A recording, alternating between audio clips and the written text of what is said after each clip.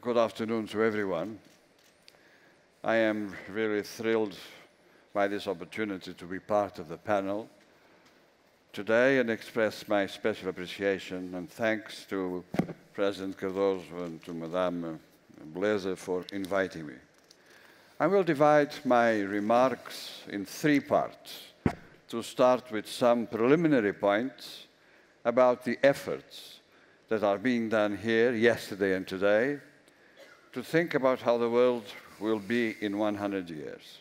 So, as far as the preliminary points are concerned, predictions about how science may evolve in its various fields of study and research are fascinating. But indeed, for someone like me, who is more involved, let's say, in current affairs, it sounds a little bit like science fiction. So in a way, as I see it, the purpose of our session is to bring context into predictions made by previous speakers, social, cultural, and historical context. Now we need, let's say, turn into the human dimension of predictions and figure out how the world will be in 100 years, assuming that this world is made up of individuals, communities, and wider societies. That humans relate to each other, interconnect and develop a wide range of relations based on interests, emotions, beliefs, values, and worldviews. That people live in communities and politics such as states that shape the geopolitical reality and develop power relations. We can indeed make predictions based on scientific data about the evolution of human life, the planet, the society, and the world in general. One can speculate on changes in culture, nature, and technology at large that may take place during this period. What one should not forget, let's say, cultural, political, and geopolitical background, as human activity, including making science, is always embedded, is always socially embedded, that shape our future. To address these key topics and to try to anticipate the future trends, one has both to look deep into history and to understand the present, as, by the way, George Friedman, in his inspirational book, The Next 100 Years, reminds us. Now, one speaker mentioned yesterday, and I quote, "The future, we make it." That's right, but I really dare to add, we may make it, or the other way around, we can make it. Because there is no deterministic path to the future, but on the contrary, there are several possibilities at stake each time. I think this is called bifurcations in the catastrophe theory in physics. So the interesting point in this fundamental freedom or uncertainty that lies at the core of human systems at large.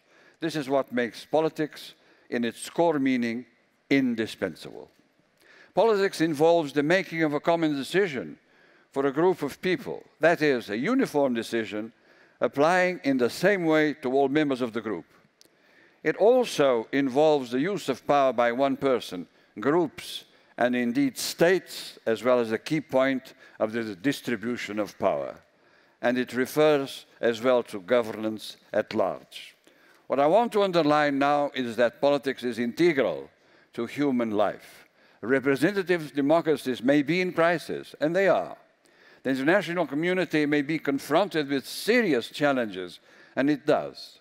But I really don't think that we can give up to finding ways of improving democratic governance, be it at local, national, and international level. So my last point of this introduction is aimed at underlining that looking at the world from the future back to the present, with 100 years distance, it is not a frivolous exercise, but a way to make us thinking about the decisions we have to make now if we want to offer to the future generations, I mean to our children and grandchildren, a world that they will be proud of, hopefully a world that will offer them with better opportunities, or at least the same as we have had. But this is not to be taken for granted for several reasons. But first and foremost, because for the first time in our world, today's problems of human survival have begun to overshadow more traditional international conflicts. In a way, this is why the Paris conference taking place now is so dramatically important. So the second part relates to some geopolitical points. Ladies and gentlemen, let me now turn to geopolitics and focus on a number of key issues. As you may remember, by the end of the 20th century, it had become fashionable to argue that history was coming to an end. We all remember, I'm sure, some books on this topic. But let's face it, 15 years later, this assumption fails any reality check. What strikes me in the current international system is that power is diffusing and politics diversifying, not one in which all countries are converging towards, let's say, the Western way. On the contrary, there are numerous power centers as well as multiple versions of modernity. These ongoing changes have been very well described by Charles Kupchan in his No One's World, which I will follow here and there, as well as, for instance, by Kishore Mahbubani in The Great Convergence, Asia West and the Logic of the World, of One World. Our very much interactive and interdependent world seems now without a center of gravity, or let's say, a major power, a major global power. It seems, on the contrary, to be populated by several power centers and to be a kind of an amalgam of diverse cultures and competing conceptions of domestic and international order. So multipolarity, but also diversity of the political landscape, shaped by different versions of modernity, seems to be a main feature of our world today. We need to realize that the West's primacy is waning, that the rest is rising, that the defining features of the West, liberal democracy, industrial capitalism, and secular nationalism, are not being replicated as developing regions modernize. Now, what is at stake and will determine the future is the way this global turn will be managed and will be redesigned. Indeed, capitalism has demonstrated its universal draw, but most rising powers, like China, India, Turkey, Brazil among them, are not tracking the developmental path followed by the West. They have different cultural and socio-economic foundations, which give rise to their own domestic orders and ideological orientations. So one might assume that emerging powers will want to revise, not to consolidate, the international order built during the West's watch. They have different views about the foundations of political legitimacy, the nature of sovereignty, the rule of international trade, and the relationship between the state and society. Furthermore, even if emerging powers share the West's values, they will spar with the West over matters of status and prestige. One has to recognize that there is a certain sense of resentment by the rising West against the Western hegemony, and so emerging powers will want more say in managing global affairs, whatever the issues are at stake. Therefore, we have good reasons to think that there will be more competition between world powers over principles, status, and geopolitical interests as the global turn proceeds. Now, the key point is that the challenge for all will be to forge a new and pluralistic order, one that preserves stability, one that aims at setting up a rules-based international system amid the multiple versions of modernity that will populate the next world. For that, we need to shape a new consensus. And the next question is indeed what this new consensus would look like. What are the principles around which a new order is likely to take shape? What are the necessary sacrifices to achieve this global compromise and consensus? I have not, of course, a ready-made answer, but one thing seems clear to me. As Einstein noted once, and I quote with full respect, we cannot solve our problems with the same thinking we used when we created them. So trying to think out of the box, as I put it, is the right approach. And maybe some of the questions to be raised are, and I just mentioned them. One, how to explore new avenues for equating legitimacy with responsible governance rather than with liberal democracy. How to develop democratic management or governance of political and ideological diversity. How to strike the right balance between global governance and devolution to regional authorities. How to design a more regulated and state-centric brand of capitalism. Having said that, it is for me crystal clear that global powers and actors have no choice than to, and I quote, undertake globally cooperative responses to the new and increasingly serious challenges to human beings at large, environmental, climatic, socioeconomic, nutritional, or demographic. They have as well to ensure geopolitical stability, otherwise any effort to achieve the necessary global cooperation will falter. The quotation comes from the book by Mr. Brzezinski called The Strategic Vision. And the third part relates to some dilemmas I think that have to be addressed, a few of them. Ladies and gentlemen, let me just focus on a couple of dilemmas that we are faced with in our societies. Dilemmas that are largely shared by all societies, even if they present different forms, intensity, and degrees. Dilemmas whose solution will shape the future. This is not a comprehensive list, of course, but just a few critical examples in my view. So the first dilemma, rule of law, a central concept whose definition remains elusive. Providing a clear-cut definition of the rule of law proves to be more difficult than expected. However, I do believe that everyone might spontaneously agree on 2 points. Firstly, the rule of law is a good thing because by and large it stands for law-governed societies as opposed to all kinds of regimes that flout the rule of law. And we know, unfortunately too well, what are the usual hallmarks of the latter and what are the worst examples of modern-day cases.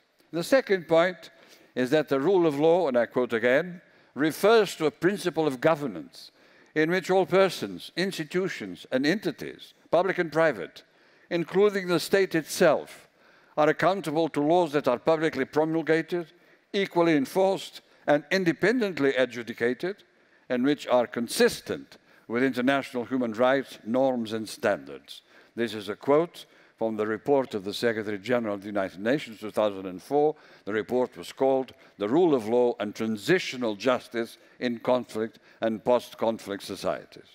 Now my questions are, how can the achievements of the rule of law be preserved and further developed at a time when there are new emerging modes of governance in which individuals engage, when many fields of activities are dominated by a kind of a hybrid public-private actors and partnerships of all kinds, acting at transnational and international levels rather than within national borders? How high levels of entrenched inequalities in our societies are definitely undermining access to justice and to the rule of law. Regarding this point on inequality, let me underline that it remains one of the greatest challenging issues of our times. Inequality towards human rights enjoyment and social justice in every sphere of public life it pervades. Justice services, mechanisms and institutions are no exception. The poorest and most marginalized segments of society, being women or girls, ethnic minorities, indigenous peoples, undocumented migrants, or those living in rural areas, continue to be excluded from accessing justice on an equal footing with the most privileged segments of the population. This is the case in every country across the globe, even if the discriminatory patterns manifest themselves differently across regions and within countries. This is again a quotation from a recent United Nations report, but I couldn't agree more with it, as I do believe that inequality may well become one of the most harsh threats against the ability for citizens to enforce their rights, which in any case is required by the rule of law properly and effectively. The second dilemma is terrorism and security. Ladies and gentlemen, the item now is on terrorism and security. In 2002, the late and well-known Sérgio Vieira de Mello, United Nations Commissioner for Human Rights and Brazilian, not a Brazilian like our good friend here, Henrique Cardoso, he said, and I quote, "The best, the only strategy to isolate and defeat terrorism is by respecting human rights, fostering social justice, enhancing democracy, and upholding the primacy of the rule of law." End of quote. Yet this kind of vision has remained by and large wishful thinking, in particular during the first years of this century, marked by the war on terror, when confronting the terrorist threat was mainly guided by security imperatives in order to protect citizens against unwarranted violence. Counter-terrorism strategies have then preconized and endorsed practices and activities such as terrorist classification, detentions without charge or trial, coercive interrogation, and other counter-terrorism measures, not to even mention the practice of torture that sometimes blurred the line between human rights protections and human rights violations. Today we are again facing extremely challenging and hard times as terrorist violence is testing, really testing, the rule of law to the utmost. For states suffering from terrorist action, the temptation to fight fire with fire and to cross the boundary that separates the lawful from the unlawful exists. For unlawful terror organizations such as ISIS, there seems to be no safeguards, no boundaries, no principles, no standards, no fundamental values, no adherence to the rule of law, no international obligations whatsoever. So this poses a new, huge challenge to the international community, but also, of course, to all of us, members of the global community of citizens, that we cannot avoid to confront. If something has to be learned from past history, mainly from the dark period of Nazism, it is for sure the urgent need to reflect deeper on how to employ to the full our arsenal of legal weapons to repress and prevent the hideous terrorist activities that every day kill and injure innocent people, undermine the social fabric of societies, destroy countries and threaten security and peace peoples around the world. I really wonder whether we are confronting these challenges in an appropriate way, combining a long-term strategic vision and sense of urgency, and building upon lessons learned from failures and successes in dealing with and ending conflicts with armed groups over the past years. But this topic, of course, will make another conference. The third dilemma relates to the information and communication technologies, and they are what I call the challenges of digital age. In my view, this is another crucial new topic, as Professor Manuel Castells has abundantly showed in his books. I will not enter into many details. We all know what digital age stands for, the radical change produced in our lives, the wide array of opportunities that it has opened up, notably for businesses, growth, and sharing information. But let me also mention that it brought a host of new problems for society and public powers that have to find answers to them. So my point here is focused on challenges, problems, and risks arising from the massive use of information and communication technologies that has completely changed the way we live, the way we work, and how we interact. Striking the right balance between protection of the privacy of individuals and free movement of personal data, cybercrime and mass surveillance are some of the challenges that have to be confronted. Some of the core questions around this topic are, how will big data, such as your history, your financial status, your medical reports, be collected, be used, be stored? How can do that data mining? Who will keep it safe? How will we handle global data breaches affecting multiple jurisdictions, for example. On the other hand, cybercrime at large, which is increasingly crossing national boundaries, has become a serious threat that may pose a real challenge to all states, including the most powerful and the most well-organized. At least this means two things. On the one hand, all states and their peoples have a common interest, and this is to be better protected. On the other hand, in this field, the exact question of international jurisdiction seems to be at stake as an indispensable way to address the new challenges to rule of law in our global village. Another important topical issue is mass surveillance. The recent disclosure of controversial mass surveillance programs by intelligence and national security agencies has sparked an international debate on the right of citizens to be protected from illegitimate and warrantless collection and analysis of their data and metadata. There is a wide range of risks to data breaches for users of publicly available internet services, such as web browsing, email, social networks, cloud computing, or voice communications via personal computers or mobile devices. Some of the questions to be asked in this respect are the following.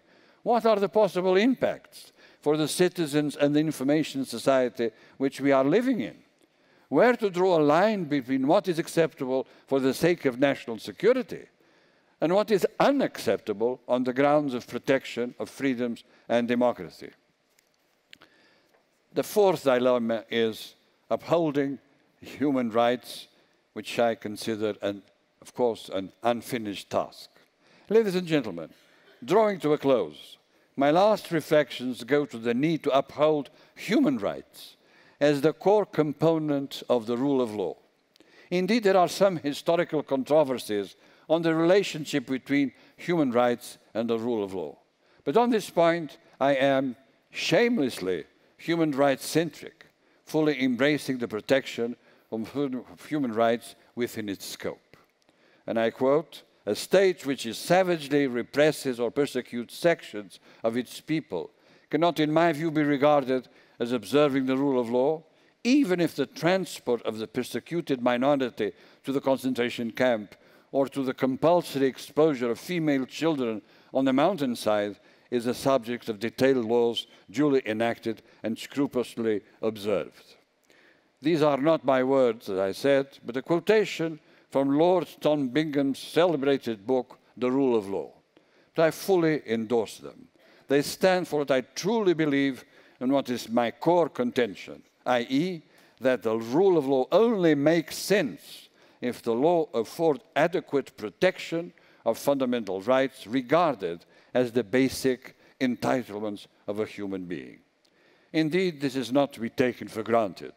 This is why we cannot surrender in our uphill battle to address violations and abuses of human rights. Uphold, ladies and gentlemen, uphold the principles of human dignity by the rule of law and by realizing human rights is an endless task, but we should simply not give it up. Firstly, because regressions are always possible and humanity has never progressed forward in a straight line. Secondly, because never before in human history have so many people been lifted out of absolute poverty and human condition improved in so many aspects. So let us simply not allow that steps are taken backward.